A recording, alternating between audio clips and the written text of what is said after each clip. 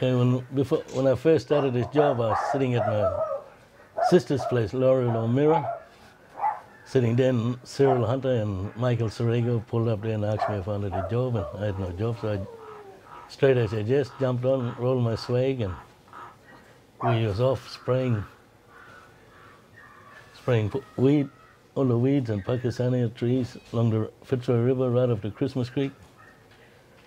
And during all that time we were spraying, a lot of things, bad things happened to everyone on the river and all that. When we was all working hard there, when we used to spray, we used to mix 2 big jugs of the 2,4,5-T, the poison, and put it in a drum of diesel. We used to do that every day, just mixing poison and spraying it out the bush.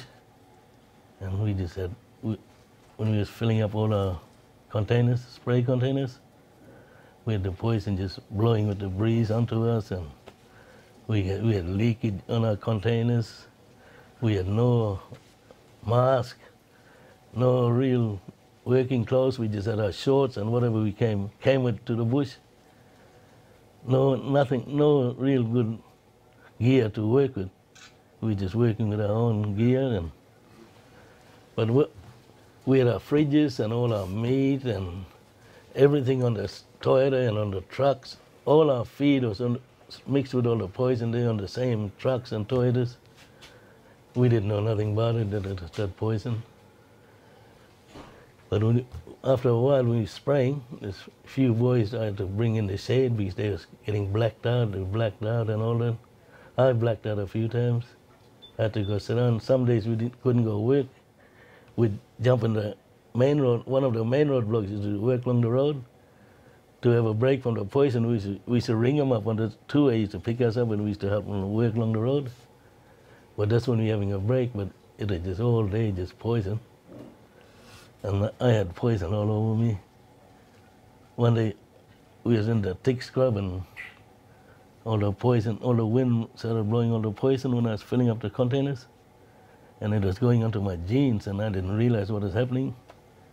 Then I was just scratching all day. Scratching my balls all day. Couldn't stop scratching. Then after the day's work, we'd all go down to the river and have a bath. But when I went down, I just went down and had a look. I had no skin left on my balls or anything. Nothing was on it. Just real light skin was there. I got the biggest fright. But then when we all jump in the river for a bath, all you could see is just rainbow color in the whole river. The whole river was just like rainbow from all the poison coming off all our bodies. We used to sleep in it. Our swag used to smell. As soon as you roll your swag out, that's when you could smell is that poison. People thought we had scabies from scratching stuff. Scratch our arms and everything, and we just had sores everywhere. One stage I started getting, when I scratched myself in my chest and my guts, I just had big lumps, like blimmin' welding marks or something. It just come up, big lumps. Well, I just got picked up, and I knew I had a job, and I just went out with the boys. And that was it, we just was spraying. They just told me to fill my container up, and they showed me what weed to spray, and that's all we done. We never have no training or nothing like that. Not even a training. Protection gear? No protection gear. We had just had our own clothes. Then I think one stage they bought overalls for us. That's all. But the overalls are just filling that poison anyway. And our mask, the first mask we had was paper mask, what you see in the hospital, you know. Then they sent a couple of the other masks, but then when you wear it in the bush, it's just that's hot, breathing into it. So everyone was just using the paper, and we only had 2 of the other masks, but it was nothing. Just that much poisonous. So now I went to the doctor in Broome now when the thing went on my balls. Doctor didn't see me, just a nurse seen me and gave me some cream. And I went back to work. So I was just there with that. When that cream finished, I was still getting itchy there, you know. So I was just scratching my balls every day. day and night, no stop. It was just red raw down there every day and night for years. We had all the chemicals stacked up in a little shed just out of Davie, say 4 Ks out of Davie or something like that. And it was just full of chemical in there. So we used to just take them out of there and just load them onto the trucks. This big truck would take the truck full of chemical for 9 days. Go out and just spray every day, and it's a dark, cokey color and real strong smell and just make you sweat and everything. Real bad. Well, I seen it happen.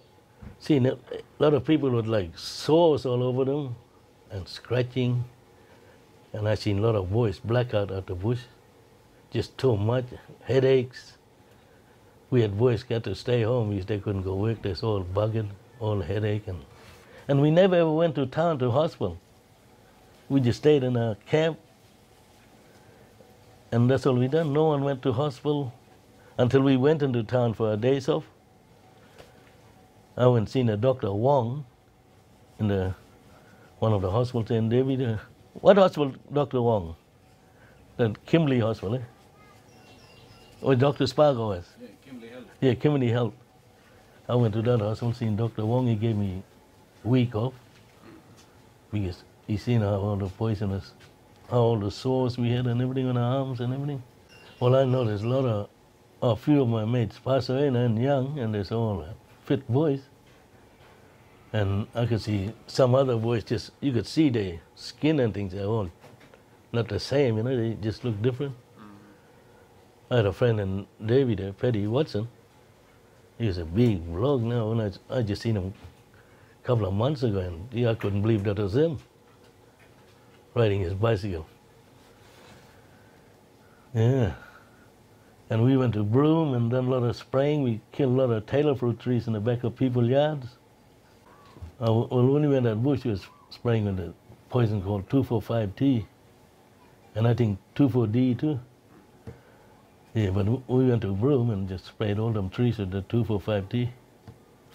We filled 4 containers up, and that was enough to just kill all the... Like when you spray the trees at bush, 5 to 6 days, it's just all yellow. You can't believe. You just see a big yellow forest of trees. In the desert, everywhere when you spray, that's what you see. Once a week over after we finish spraying, all you could just yellow, no other green trees. That's how quick them things died, and just imagine that thing working in our skin. I was home there one day, and Carl Drysdale came around and asked me if I wanted a contract. But he told me to get a couple of boys, so I picked up Patrick Gushy and Bernard Rowe. Bernard Rowe just finished school to Youngblood. He came at Christmas Creek with me, spraying, and he had like 40 drums left. They wanted us to finish the whole 40, but we didn't finish the whole 40. We just about went through good enough. But we just had this one old truck, and every day we used to go out spraying, and when we come back to the station, we wasn't even allowed to eat in the kitchen with the other stockmen. We had to wait till they leave, then we was allowed to go in there. That's how they was treating us, even the station workers. And the manager had a place there where you could go sit down and watch DVDs. We wasn't allowed to go there. We was like knocked back, and we was there spraying for the station, and we was just there. They wouldn't let us do nothing. Yeah, well, when I come back home, every 9 days we used to go out for. Every time we get back home, all our clothes just stink of poison, and our swag sheets and pillow slips. We used to wash them in the same washing machine what everyone else washing them. So I can just imagine all that poison would be in other people's clothes too then. But that's what is happening, just come back, wash clothes with our family. I got my granddaughter, and Dr. Harper came and seen us one year. And he explained to us what all these things about, what he was doing. Then he told all of us, if anything gonna happen, it won't happen to you or your kids, but something could happen to your kid's kid. And right now I got my granddaughter, she's weak on one side. She's 13 years old now. And she grew up like that. And I blame myself for that girl.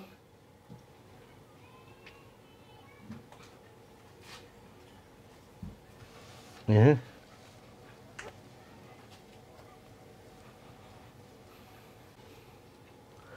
And I just blame myself every time I see her. Oh, she's next to me.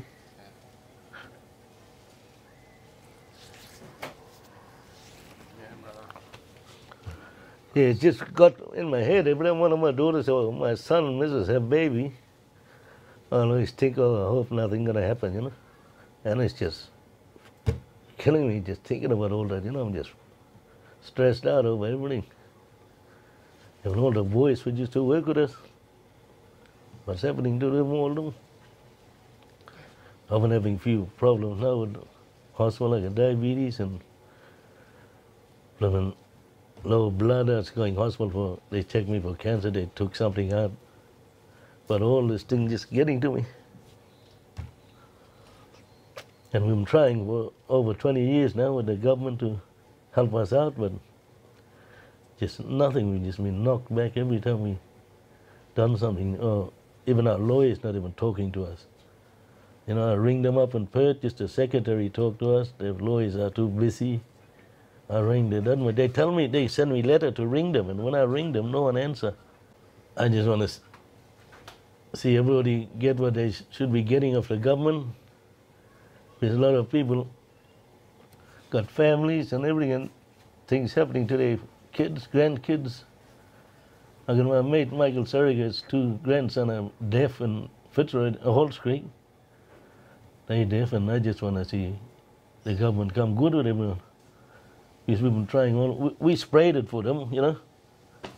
Sprayed it for when they just figured all about us.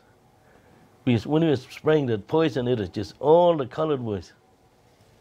As soon as we finished it, and they came with the poison where you mix water, APB was just full of white people. No colored boys left. Because they used to spraying the spray. That's all. I just noticed it that quick. They got rid of everybody, then just put who they wanted in. They made. We just forgotten about it.